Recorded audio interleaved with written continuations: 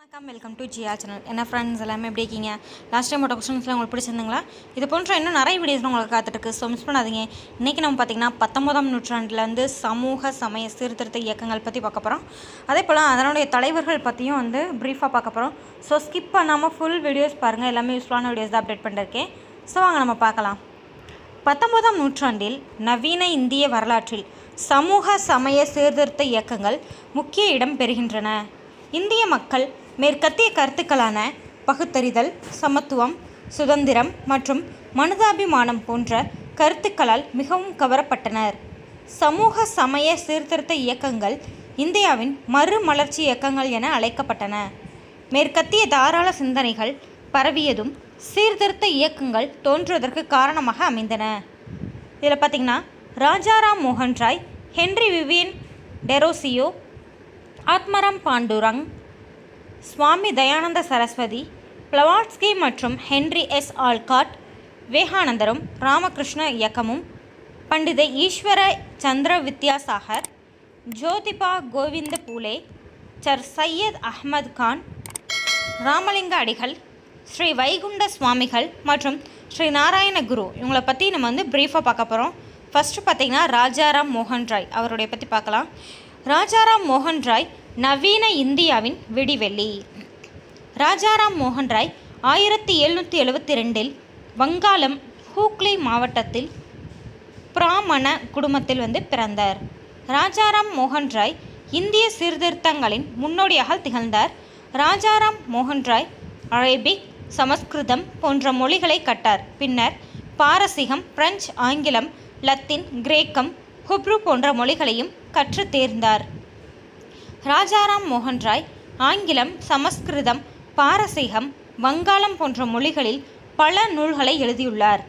ராஜாராம் மோகன் ராய் இயேசு கிறிஸ்துவின் கட்டளைகள் மற்றும் அமைதிக்கும் மகிழ்ச்சிக்கும் வழி போன்ற குறிப்பிடத்தகுந்த நூல்களை எழுதியுள்ளார்.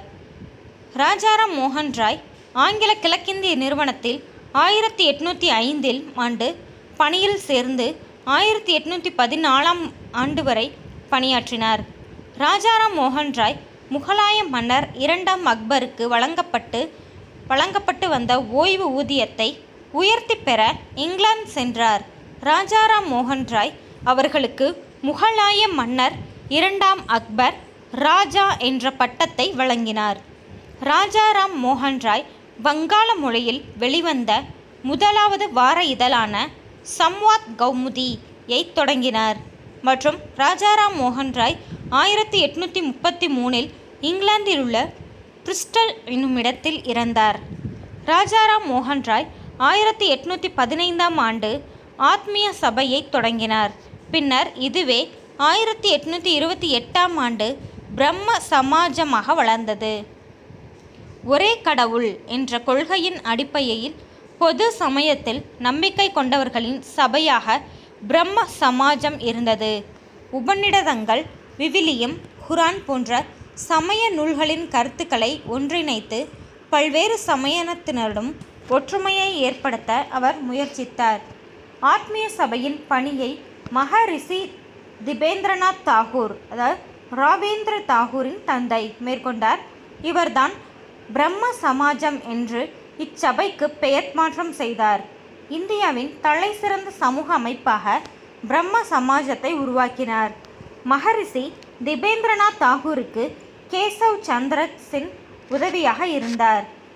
கேசவ் சந்திர சென் முயற்சியால் 1872 ஆண்டு பலதார மணமுறை, குழந்தைகள் திருமணம் போன்றவற்றை தடை செய்யும் சட்டம் இயற்றப்பட்டது. இச்சட்டம் கலப்பு திருமணத்தையும் விதவைகள் மறுமணத்தையும் ஆதரித்தது. 1829 வில்லியம் பெண்டிங் பிரபு சதி முறையை ஒழிக்க முன்வந்த போது ராஜாராம் மோகன் ராய் அவருக்கு உறுதுணையாக இருந்தார். ராஜாராம் மோகன் ராய் விதவைகள் மறுமணம், பெண் கல்வி, பெண்களுக்கான சொத்துரிமை போன்றவற்றை ஆதரித்தார்.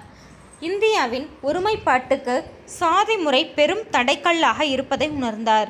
மனித குலத்தின் சமத்துவத்தில் அசையாத நம்பிக்கை கொண்டிருந்தார். ராஜாராம் மோகன் ராய் தாமே ஒரு முஸ்லிம் குழந்தையை தத்தெடுத்து கொண்டார்.